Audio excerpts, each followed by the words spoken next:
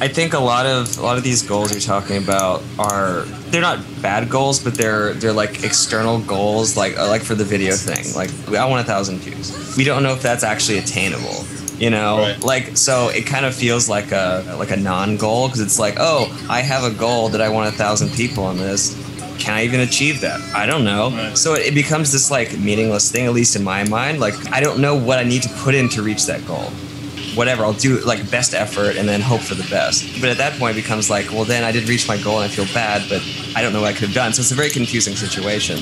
I'm thinking of goals like things that we know we can attain that are like internal goals. Okay, we want to have a band meeting every week, like short-term thing. I think that's great because we can actually do that. Or like when the EP comes out, like send to X many blogs. We can achieve that goal because we can find the blogs and contact them. Obviously the goal is like we want more views or we want more people to listen to the song. So right now we're trying to control these numbers, these external things, but maybe we just need to like do our stuff for a while and just look at the data.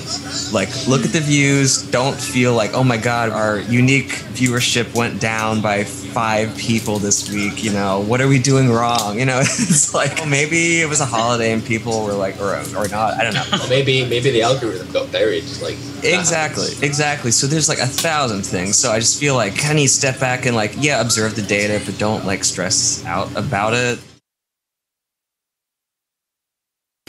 Yeah, so I have 65 takes of a solo, and now I'm like piecing it together. So that's okay. That's awesome, dude. Note by note.